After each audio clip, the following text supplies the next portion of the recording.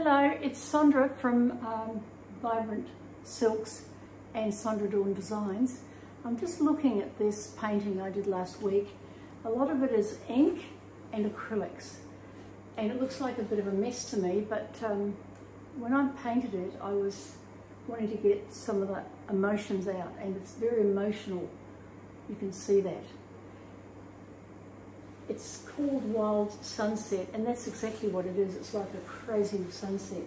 There are some beautiful marks in some of these, and when I'm looking at it, I can see this mark here is particularly beautiful, along with these marks along here. And that's just a matter of, it's just happened. Sometimes beautiful stuff happens, and when it does, you have to leave it. You mustn't play with it and change it.